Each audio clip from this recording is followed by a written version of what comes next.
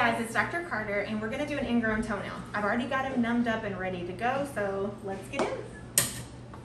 All right, so we painted him with betadine. He's a nice, pretty shade of orange at this point. It goes very well with him. And first things first, we're gonna put a tourniquet on it, just on that toe, to make sure that the blood flow is not gonna be there and wash my medicine away. As we've talked about 12 times, some people choose to not use a tourniquet, but I think it increases the effectiveness of my procedure. Let's see if you can feel this, honey. Anything there? Pressure? Yeah. It feels good? Okay. You let me know if you feel anything but pressure, okay? Okay. So the first thing I do is I loosen the nail from the cuticle, from the surrounding skin. He's already had a procedure on the other side, so he kind of knows what to expect. A few weeks ago, this was a lot worse. He actually was on an antibiotic from his family doctor, and that helped to get rid of some of the redness and the swelling and the drainage. Now we go on the underside and loosen it. That's gonna enable me to get my nippers under there so I can cut it. Because he's already had a procedure on the other side, I don't want to take an enormous section because I want him to have a nail that looks cosmetically nice.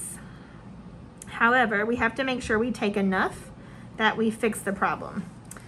Now that was a really deep one. When I put it back up there, oh my goodness, that comes almost to the tourniquet. I always kind of clean out the area just to make sure that I got all the nail out and then I didn't miss anything. And then this is our chemical. Of course, we use sodium hydroxide here in the office. There are other chemicals that are acceptable as well, but this one I find gives me less of a reaction afterwards and makes it easier to tolerate for the patient. All right, 3 applications of about 10 seconds each. Sometimes I will scrape again just to make sure. And then here's our last one. This solution is neutralized with vinegar. So when I'm finished, I will douse it with vinegar to stop the cooking process. Make sure I get all of the chemical off the skin.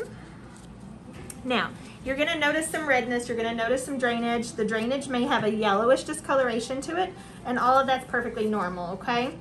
If the redness were to come down to this tourniquet, to that first joint, that's when we could have a possible infection. That doesn't happen very commonly at all though, okay? So you just look at it and you let me know. So I remove the tourniquet. If we leave that on, he could lose a toe, and that's not what we're shooting for. And then Tara's gonna wrap it for me. All right, there you have it, guys. That's an ingrown toenail removal. Super simple, super painless. So if you have one, you make sure that you call for an evaluation.